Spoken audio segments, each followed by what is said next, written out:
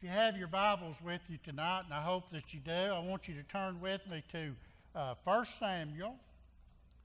And tonight we're going to be talking about religion without God, losing God in religion. There are a lot of people that are trying to live a Christian life without God. There are a lot of people who are getting up in the morning and trying to go throughout the day and not having Jesus Christ in their life. I want you to look with me in 1 Samuel chapter 4, verse 1 through 11. We kind of have been all around this passage of Scripture before revival started. But in 1 Samuel chapter 4, verse 1 through 11, it says, the word of Samuel came to all of Israel. Now Israel went out against the Philistines to battle, and pitched beside Ebenezer, and the Philistines pitched in Aphek. And the Philistines put themselves in array against Israel, and when they joined battle, Israel was smitten before the Philistines. And they slew the army in the field, about 4,000 men. And when the people were come into the camp, the elders of Israel said, wherefore hath the Lord smitten us today before the Philistines? Let us fetch the ark of the covenant of the Lord out of Shiloh unto us, that when it cometh among us, it may save us out of the hand of our enemies. Now I want you to notice there, didn't say anything about God, didn't say anything about God going before them, didn't say anything about God going into battle with them. Said, let's go get the ark. So the people sent to Shiloh that they might bring forth thence the ark of the covenant of the Lord of hosts, which dwelleth between the cherubims, and the two sons of Eli, Hophni and Phinehas, were with the ark of the covenant of God. And when the ark of the covenant of God came into the camp, all Israel shouted with a great shout, so that the earth rang again. And when the Philistines heard the noise of the shout, they said, what meaneth the noise of this great shout in the camp of the Hebrews? And they understood that the ark of the Lord was come into the camp. And the Philistines were afraid, for they said, God is come into the camp. And they said, woe unto us, for there hath not been such a thing heretofore. Woe to us! Who shall deliver us out of the hand of these mighty gods? These are the gods that smote the Egyptians with all the plagues in the wilderness. Be strong and quit yourselves like men, O ye Philistines, that ye be not servants unto the Hebrews, as they have been to you. Quit yourselves like men and fight. And the Philistines fought, and Israel was smitten. Did you catch that? Israel was smitten by their enemies without the ark. They were smitten by their enemies with the ark. And they fled every man to his tent. There was a great slaughter, for there fell of Israel 30,000 men. The ark of God was taken, and two sons of Eli, Hophni and Phinehas, were slain. Heavenly Father, help us tonight to realize that, Father, religion is about putting our faith in the Lord Jesus Christ. And people can be religious and still be lost. People can still go to church and still be lost. And Father, I just pray tonight that we'd see that what we need most in our life tonight is the presence of God, is Jesus Christ as Savior and Lord of our life, and being led by His Spirit. And Father, being obedient to Him in all that we do. In Jesus' name I pray. Amen. You know, a lot of people have church, and Jesus is not in the service. I was reading about a church that when they prayed, it was the practice in the church that when they were praying, half of the people would stand up when the prayer was being prayed, and the other half would sit down while the prayer was being prayed. The people that were standing up would yell at the people sitting down and say, you need to stand up, we're praying. And the people that were sitting down would yell at the people standing up and say, no, you need to sit down while we're praying. Well, a new pastor came to the church.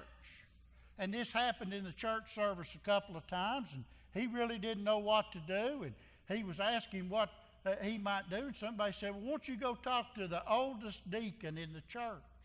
He probably knows more about this than anybody else. New pastor said, where is the oldest deacon? Said, well, he's in the nursing home. So this new pastor went to the nursing home. And he's visiting with this oldest deacon. And he said, I've got a problem in the church. He said, when we pray, he said, part of the church stands up, part of the church sits down. Ones that are standing up yell at the ones sitting down. The ones that are sitting down yell at the ones that are standing up.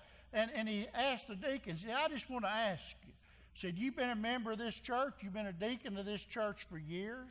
Is it the tradition of the church that when we pray that people stand during the prayers? And the old deacon said, no, that's not the tradition of the church. Well, the pastor said, well then, is it the tradition of the church that we sit down to pray? And the old deacon said, no, that's not the tradition of the church either. And by this time, the pastor really didn't know what to say, and he said, but the people argue all the time. They yell at each other while we're praying. And the old deacon interrupted, and he said, that's the tradition. You know, over time, people can get so lost in the rituals of tradition and the forms of tradition that they forget about the real reason that they're doing what they're doing. And that's to worship the Lord Jesus Christ. And they forget about their relationship with God. You know, the looks of worship are there. The looks of being religious is there. But they're a long way from being right with God. Let me ask you something before we ever start tonight. Is God missing from your life tonight? Do you have the look of a Christian, but not a close relationship with Jesus? If our relationship with Jesus Christ is right, then everything else is going to fall into the right place. But if our relationship with Jesus Christ is wrong, folks, nothing in your life is going to be right. Christianity is about a relationship with the Lord Jesus Christ. And I just want to start tonight before I say anything else. Don't lose God in your religion. Everything we do needs to be focused on Jesus. You know, I just read this passage of Scripture, and it said 4,000 men were lost in the battle. And the people came back into camp, and the elders began to question. And in verse number 3, it says, wherefore hath the Lord smitten us today before the Philistines? You know, the question that they were asking was the right question. Why has this happened to us? But it was addressed to the wrong person, because it wasn't addressed to God Himself. They were venting their frustrations for what had happened, but they were not seeking God's wisdom. They were not seeking God's help. And you say, well, how do you know that? Well, you read the very next line of that third verse, and they answered their own question. They said, let us fetch the ark of the covenant unto the Lord out of Shiloh unto us, that when it cometh among us, it may save us out of the hand of the enemy. They didn't say, God, why has this happened? God, we need you. God, we've forsaken you. God, you've not been a part of what we've been doing. God, we need you. Instead, they said, why has this happened to us? I know what let's do. Let's go fetch the ark. They thought the ark would solve all of their problems.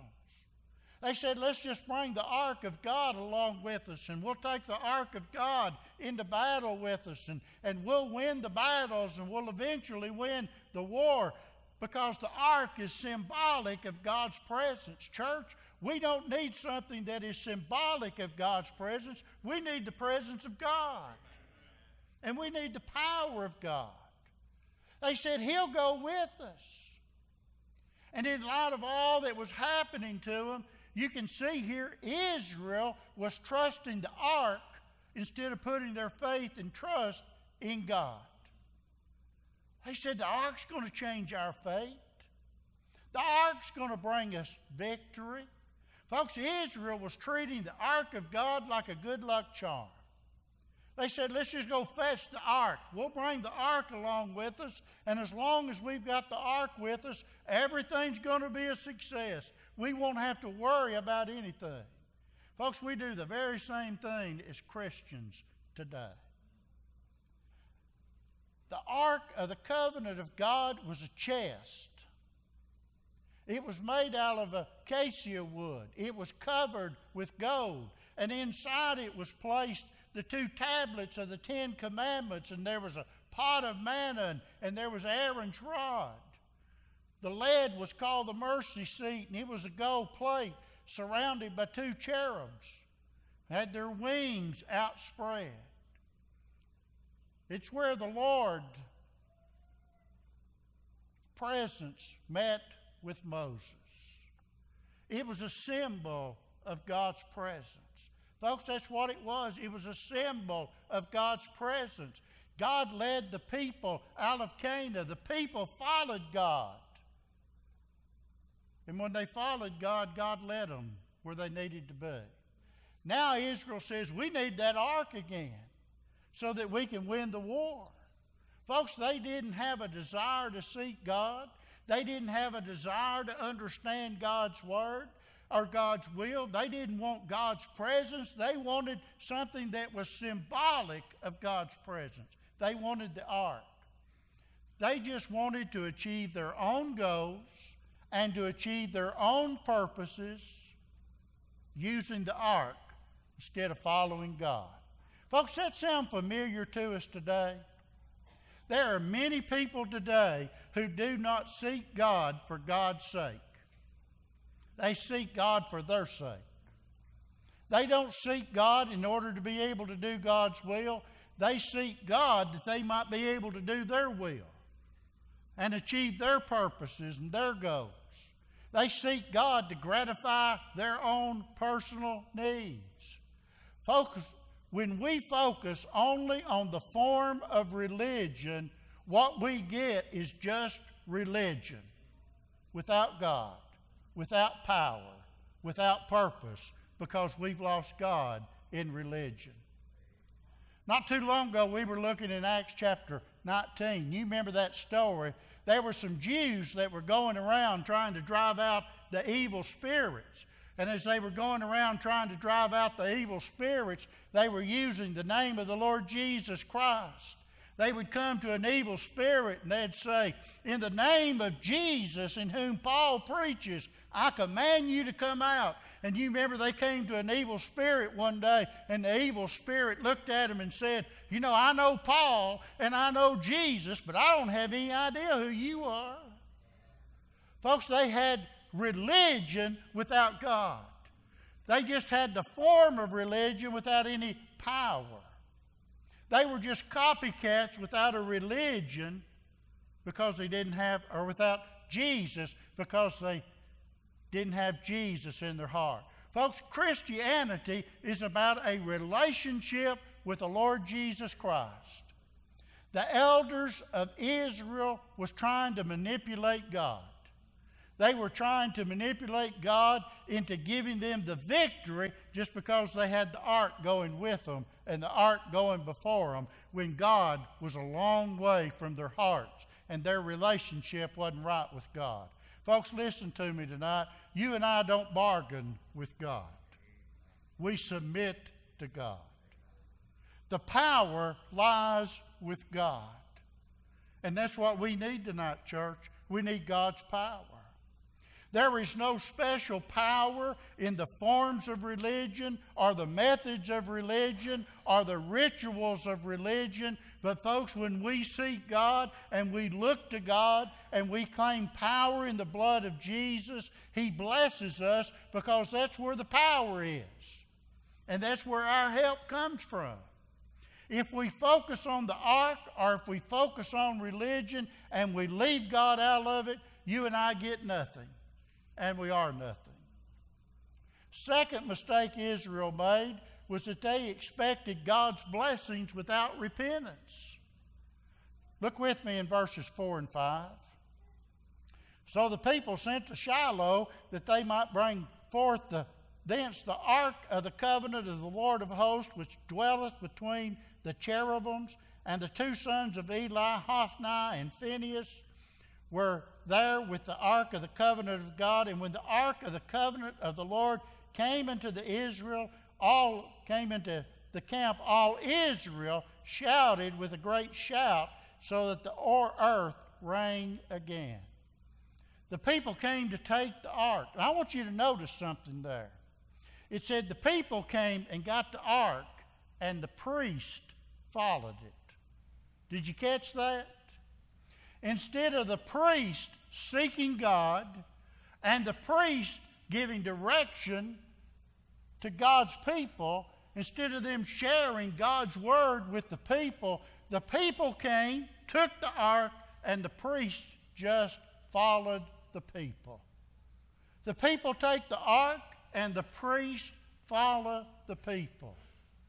And the Bible says when the ark arrived at the camp, it says all Israel raised a great shout of celebration, believing, well, we're going to win the war now. We're going to have victory now. We've got the ark with us. And it said it was so loud that the ground shook. And it said even the Philistines heard it from afar off. Folks, let me tell you something. It doesn't matter how loud you shout tonight. It won't bring you the victory. It won't bring you any closer to God. Psalm 51, verse 6 and 7 says, O Lord, open thou my lips. And my mouth shall show forth thy praises. For thou desirest not sacrifice, else I would give it. Thou delightest not in burnt offering. God wants us to praise Him for who He is and what He's doing in our life. They said, let's go get the ark. We'll take the ark with us, and we're going to win the victory. Folks, let me tell you something. That plan backfired in a big way. Without the ark, they lost 4,000 men. With the ark, they lost 30,000 men. And even with the ark, things didn't go the way they thought that it would go. And not only that, the ark was taken by the Philistines. And the two sons of Eli the priest died when they took the ark. And folks, things went from bad to worse because God wasn't in it. When Eli, the father of his two sons, Hophni and Phinehas, heard that the ark was taken and his two sons were dead, he was sitting in a chair. He fell over backwards in the chair. He broke his neck and he died. His daughter-in-law, Phinehas' wife, when she heard the news, went into premature labor, gave birth to a son, and died. And her last word was this: name this child Ichabod, meaning the glory has departed from Israel. Do you know why the glory departed from Israel? Because they didn't repent. All they wanted was the ark. All they wanted something that was symbolic of the power of God without seeking God. Folks, repentance was needed then, and repentance is needed now. Repentance is the only way our relationship can be restored with God.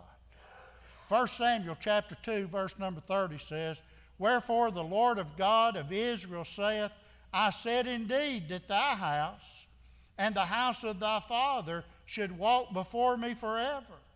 But now the Lord saith, Be it far from me. For them that honor me I will honor, and they that despise me shall be lightly esteemed.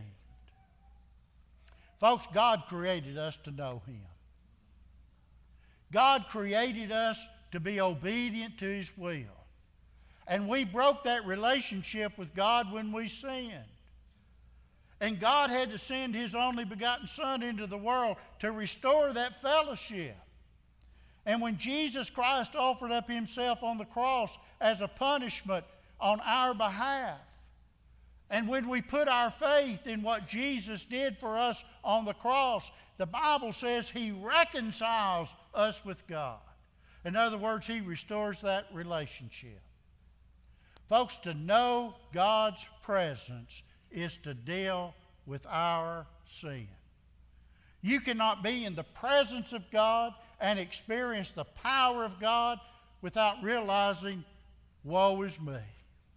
I am a sinner. I am undone. But when we call on Jesus, He will forgive us of our sin and He will renew us. And then and only then can we experience His presence and His victory in this life. Jesus said, I came that you might have life and have it more abundantly. And folks, there's so many people today that are living a discouraged, defeated life. And they say, I am a Christian. Folks, listen, if you're a Christian today and you've put your faith and trust in Jesus, His promise is, I gave you life and I gave it to you more abundantly. And if you don't have that life and have it more abundantly, then you don't have Jesus. And what you need is Jesus. I started by telling you this story about this church.